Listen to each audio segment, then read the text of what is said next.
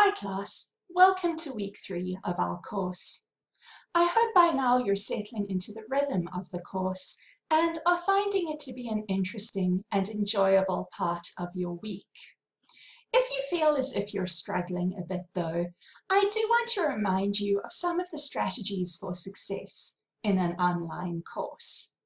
So, take a page out of Mark Watney's book, do the math, and then plan.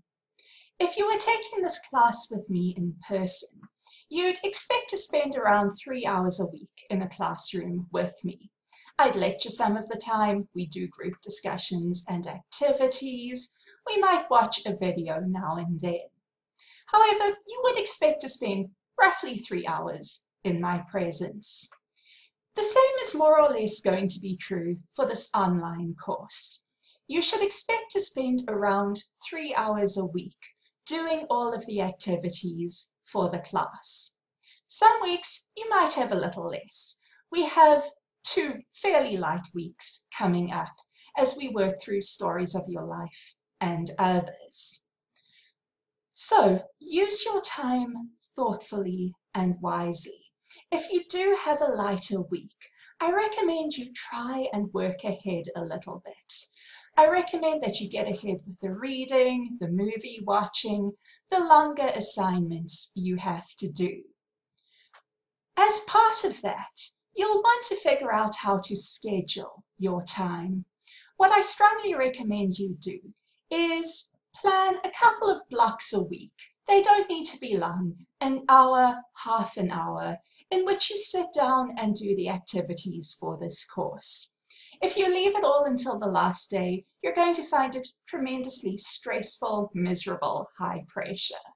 So, just as you would with an offline class, choose some times when you'll do your own classes. Give yourself time to really work through the material properly. So, this week we're going to be moving on to our second text, which is Ted Chiang's Stories of Your Life and Others. I said it's going to be a lighter week, and we're only going to be reading 3 of the stories. Division by Zero, Liking What You See, a documentary, and 72 Letters. I've decided not to do Understand, since I know we have some new people joining the class and they may need some time to catch up on the Martian activities. We also are going to be having our first long textual response of the week. So I want to show you where to go and find that on Carmen. So if you'll give me a minute to switch the view over to that, I'll be right back to talk about it. Okay, I'm back and you should see Carmen on the screen in front of you. I've put it in student view, so it should look exactly like what you'll see.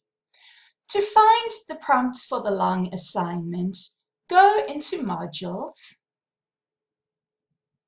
You'll notice that I've put together a new module called Assignments.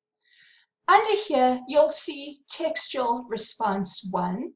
If you click on that, that's going to give you all of the topics you want to write about. This is also the place that you'll go to submit the assignment when you're finished it. And notice that it's due on the 18th of September by 11:59 p.m. If you'd prefer to have a downloadable copy to work with, I've put one right here. To support your doing that assignment, I've opened up a new discussion forum. So under the discussion for syllabus and course policies, you'll see there's a new board with questions about the assignments and activities. So if you have any questions about the textual response or about any of the just in-class activities we're doing this week, feel free to go ahead and post them here. I'll be checking this really frequently and getting back to you.